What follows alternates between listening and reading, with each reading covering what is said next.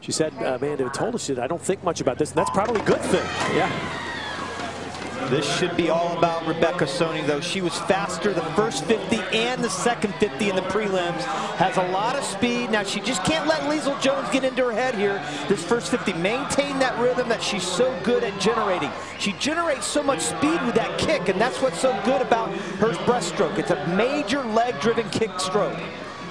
These two also had the best 2 times in the world this year. Soни with the best 6/100ths, better than Jones. And it's Soni by a 1/10 at the touch. Yeah, she's out a little faster. Soni was out in 31.4 this morning, and Jones looks so much better than she did in the prelims. It looks like a completely different swimmer, and now Soni's got a little bit of a race against her. But there she goes. There she goes. And pulling in here in the last 25 meters, Soni with an edge on Lэйзел Jones.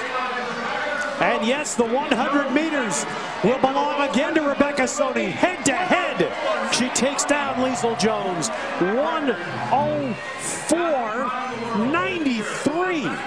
That is 0.8 of a second better than the fastest time in the world this year, which was her own. She knocked it by 0.8, Rowdy.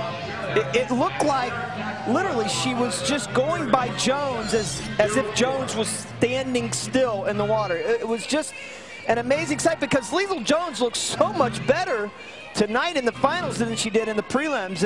But you know, once Soni is able to go into that wall, she generates so much speed. She drops that chin to her chest, head down. And it might even look like Jones might have taken the lead off that turn. In fact, she did. That pull-out is when you implode that body, but look at this stroke. No dramatic up and down motion. She uses that skull in, skull out. She never lets her hands get in the way. She sets those corners so well with her hands. Nice, solid flow lines. And what a, oh, boys, this, I can't wait for the 200. Exactly. I cannot wait for the 200. And how good must that feel? I'm actually going to start checking the world record splits on the 200. Well, I'll tell you what, Rebekka Soni, with that time, 1:04.93, that ties her own time. That's the 3rd fastest in history. Now, again, we're talking about all the suit stuff of the last year and a half. That's the 3rd fastest time in history at this distance.